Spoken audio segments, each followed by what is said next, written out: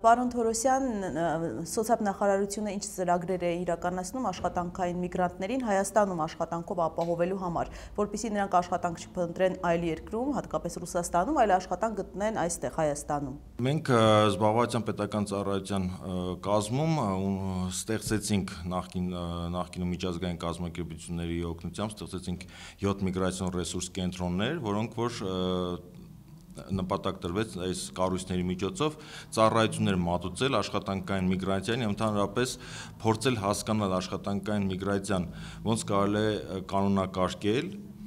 ինչ խնդիրներ են ունենում մեր աշխատանքային միգրանտները արտերկրում, ոնց կարելի է այդ խնդիրներին օպերատիվ արձագանքել։ Բացի դրանից նաև բարձրացնել մի փոքր մեր աշխատանքային միգրանտների իրավագիտության մակարդակը, որովհետև բազմաթիվ հետազոտություններ ցույց են տալիս, որ հիմնականում խնդիրներ են ունենում իրավական դաշտի հետ, աշխատանք գտնելու հետ կապված,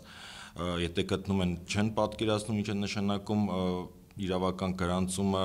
գրանցված աշխատող լինելը, դրա հետևանքները բոլորը բացասական են գնահատում։ Եվ եկավ արդեն անհրաժեշտություն, որպեսզի հենց զբաղվածության գործակալության կազմում ստեղծվի աշխատանքային միգրացիայի բաժին, որը որ ստեղծել է անցյալ տարի գարնանը։ Այսինքն բաժինը նոր է, մենք սկսել ենք կոորդինացնել այս ռեսուրս կենտրոնի եւ ընդհանրապես աշխատանքային միգրացիայի թե գնացողների, թե հետ վերադարձողների աշխատանք զբաղվածության ապահովման հարցը բազմաթիվ շատ է խոսվում վերաինտեգրման ծրագրերի մասին, բայց ցանկացած քննարկման, ցանկացած խորհրդակցության ժամանակ առաջնահերթ թե միգրանտների կողմից, թե փորձագետների, թե քաղաքականություն մշակողների կողմից նշվում է զբաղվածության հարցը, այսինքն մարդկանց հետ գալու եւ նորից վերաինտեգրվելու մեր հասարակությանը, մեր երկրում թիվ 1 խնդիրը բոլորը դիտարկում են զբաղվածության հարցը։ Մենք գիտենք, որ զբաղվածությունը Հայաստանում բավականին խրտին խնդիր է, աշխատատեղերի սղություն, մենք որպես կառույց, մենք աշխատատեղ ստեղծող կառույց չենք, մենք նպաստում ենք շուկայում անգործունակ մարդկանց, որպեսզի կարողանան մրցունակ դառնան աշխատաշուկայում, այսինքն ինչ է դրանից ենթադրում, նպաստել մարդկանց թե կարողությունների զարգացմանը, թե ճիշտ գնահատել, թե ճիշտ ուղղորդել մարդկանց, մի կողմից աշխատելով մարդկանց հետ, մյուս կողմից գործատուների հետ փորձելով գտնել այն թափուր աշխատատեղերը, որոնցով կարող են մեր շահառուները համալրվել։ Աշխատանքային միգրանտներին վերադառնանք, կոնկրետ աշխատանքային միգրանտները համարվում են մեր շահառուները, այսինքն երբ որ գալիս են գրանցվելու մեր զբաղվածության տարածքային կենտրոններում, աշխատաշուկայում անմրցունակ կարգավիճակ ստանալու համար կետերից մեկը հենց աշխատանքային միգրանտ լինելն է, հետ վերադարձած միգրանտ լինելն է կամ պոտենցիալ միգրանտ, որը որ աշխատանք չի կարող գտնի, փորձում են արտերկրում գտնել։ Այսինքն մեր ծրագրերի, պետական ծրագրերի միջոցով փորձում ենք մարդկանց տալ հավասար իրավունքներ, ինչ որ ասենք մյուս անմրցունակ անձանց։ Դրանով իսկ արդեն իրենց շանս է տրվում ընդգրկվել մեր պետական ծրագրերում։ Պետական ծրագրերը բազմաթիվ են, սկսած բիզնեսի աջակցումից, վերապատրաստումներից, մասնագիտական վերապատրաստումներից, գործատուների մոտ փոխհատուցման գործատուներին փոխհատուցելու առաջիկա մի քանի ամիսների աշխատավարձը մարդկանց, դրանք մեր ծրագրերն են, բայց կոնկրետ աշխատանքային միգրանտներին նվիրված նաև այսինքն ասես որ բաժինը նոր է բացվել, փոխհարցրել ենք արդեն անցյալ տարվա մեջ իրականացնել բավականին ընդգրկուն մեծ ծրագիր, որը որ ուղղված էր վերադարձած եւ դրսում աշխատանք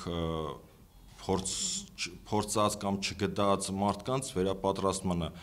Շուրջ 450 մարդ վերապատրաստվեց մեր ծրագրերով ու վերապատրաստումը արեցինք ոչ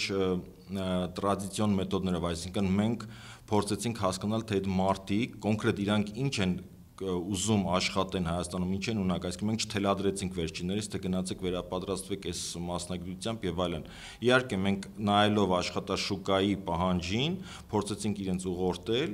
բայց մարդիկ իրենք նախընտրեցին իրենց ուզած մասնագիտություններով ավարտել ենք մասնագիտություններով տարբեր եղել ինչն է պահանջված հիմա պահանջված են շատ միջին մասնագիտական այդ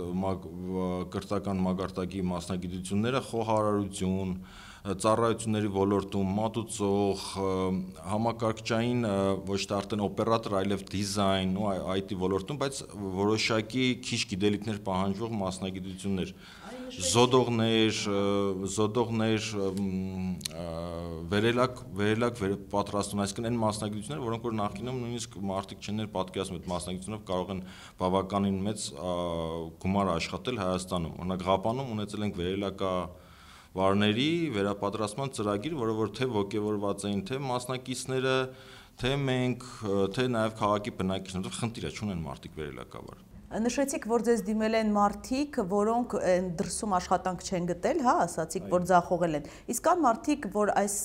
մեկ տարվա ընթացքում դիմել են, ելնելով, ասենք, Ռուսաստանում ստեղծված տնտեսական իրավիճակից, ռուբլու արժեզրկումով պայմանավորված,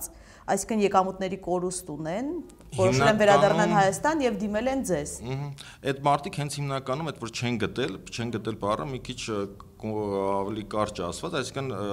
այդ մարդիկ ձախողվել չէ, պարզապես իրենց եկամուտները նվազել են, որովհետև Ռուսաստանում գիտենք ռուբլի կուրսը նվազեց, բայց աշխատավարձների մակարդակ ռուբլով մնացել է նույնը, բայց որ դա արդեն Հայաստանում արդեն ավելի քչանում, այսինքն այդ նույն աշխատավարձով իրենք չեն կարողանում իրենց ընտանիքը պայմանավորել, նախընտրում են շատերը նախընտրում են ավելի լավ մնան Հայաստանում, ինչ որ մի բան գտնեն անեն, քան թե գնան Ռուսաստան, այդ նույն ցածր աշխատավարձով չեն կարողում նույնիսկ իրենց անհատական կարիքները հոգալ, այլ մնաց ընտանիքի կարիքները հոգան։ Այդ 400-ից քանիսն են աշխատանքով ապահովել եւ աշխատավարձը մոտավորապես միջինում ինչքան է կազմել եւ արդյոք բավականացնում է այստեղ աշխատելու համար Հայաստանում։ Նայեք, դասընթացները մենք ավարտել ենք տարեվերջին, վերջնական գնահատական չունենք, քանիսն են արդեն իսկ աշխատանք գտնել, որովհետեւ թողում ենք, որպեսզի 3-4 ամիս հետո նոր հասկանանք, միանգամից բարձր ոչ բոլորն են կարողանում աշխատանքի տեղավորել, բայց արդեն իսկ արձագանքներ ունենք, որ մեր վերապատրաստված մարդիկ հենց 2 օր առաջ Գյումրիում էինք այդ նույն հարցով խորհրդակցություններ, այնց մարդկանց հետ ենք հանդիպել ու շատերը արդեն ասացին, որ իրենց մասնագիտությամբ արդեն աշխատանք են գտել։ Մի վարսահարդար ունենք։ Աշխատավարձների մակարդակը ամենացավոտ խնդիրն է Հայաստանում, որ ցածր են, այսինքն միջին աշխատավարձը հանրապետությունում 120-150 հազար, չնայած մարդիկ 100-150 հազարի սահմաններում պատրաստ են աշխատելու, սակայն եղածը, որը որ թափուր է մնում, իրենք ավելի ցածր են լինում 100 հազարի սահմաններում, ես ինչքան տեղը, որտեղ հստակ վիճակագրություն այդպեսին մենք այս բային մեր միգրանտների մասով չունենք։ Կա հանրապետական միջին աշխատավարձի ու մարդիկ այդ գումարով են, ու հիմնական դժգոհությունները աշխատանքի չգնալու հիմնական աշխատավարձների ցածր մակարդակն է։ Թափուր աշխատատեղեր ավելի շատ կան, բայց չի բավականացնում մարդկանց, որպեսզի գնան աշխատեն։ Իսկ վիճակագրություն ունեք իրենք այստեղ ցածր աշխատանքով չաշխատելու դեպքում ինչ են անում։ Էլի մեկնում են Հայաստանից, գուցե ընտանիքներով են հեռանում, հետևում եք։ Նայեք, վիճակագրությունը ամենացավոտ կողմն է աշխատանքային միգրացիայի հետ կապված, որովհետև այսօր մենք չենք կարողանում հստակ պատասխանել նմանատիպ հարցերին, քանի հոգի է գնում, ընտանիքով են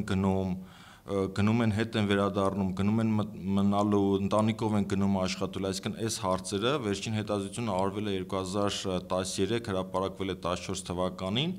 որը որ տալիս էր այդ հարցերի պատասխանները։ Ընդհանուր տենդենսները տեսնում ենք, որ մարդիկ ուզում են ընտանիքով գնալ, ասում են ավելի լավ ընտանիքը տանենք, քան թե փոխանցենք, բայց մյուս կողմից էլ մենք ունենք արձագանքներ, մենք ունենք այստեղ թեժգից, որ զանգում են շատ քաղաքացիներ ու աշխատանք են փորձում գտնել այստեղ, որտեղ գնալու չեն գնում։ Եկե մնացել ու թեժգծի զանգերը 15 թվականին անհամեմատ ավելի շատ են եղել։ Փորձում են ճշտել նաև իրենց սահմանափակումը մեկնելու, ինչ խնդիրներ կարող են ունենալ սահմանին, որտեղ գիտենք այդ սև ցուցակների հետ կապված բավականին ինչպիսի վիճակագրություն է։ Էլի թվերով ես արագ չասեմ, որտեղ վիճակագրությունը մեր մոտ խնդիր է, բայց հիմնական մասինը իրանք ավելի քան թիվը կոնկրետ չեմ կարող նշեմ, բայց կեսից ավելի խնդիրը ոնց որ թե լուծվել է, ովքեր որ դիմել են Ռուսաստանի միգրացիոն ծառայությանը, խնդիրը վերանայելու հետ կապված, խնդիրը լուծվում է բավականին արագ ու պլյուս դրան էլ նպաստում է մեր Եվրասիական տնտեսական միության անդամակցումը, սակայն ամեն դեպքում մարդիկ աշխատանք չգտնելու պատճառով իրենք մնում են։ Ես էլ այդ տենդենսն եմ տեսնում, սպասողական վիճակ է ընդհանրապես։ Ու այդ սպասողական վիճակն էլ իր բացասական երևույթն ունի, որովհետև մարդը չգիտի փորձի աշխատանք գտնել այստեղ, թե հույսը տնի թե Ռուսաստանի վրա։ Այս սպասողական վիճակը խանգարում է, եթե աշխատանք գտավ, բավոր Ռուսաստան ստացված աշխատանքը չի կարող թողնի գնա։ Մի խոսքով, այսինքն մի քիչ ավելի անհասկանալի է, սպասողական վիճակը մարդկանց շատ խանգարում է նաև այդտեղ տեղում աշխատանք գտնելու, համակերպվելու այդ ցածր աշխատավարձին։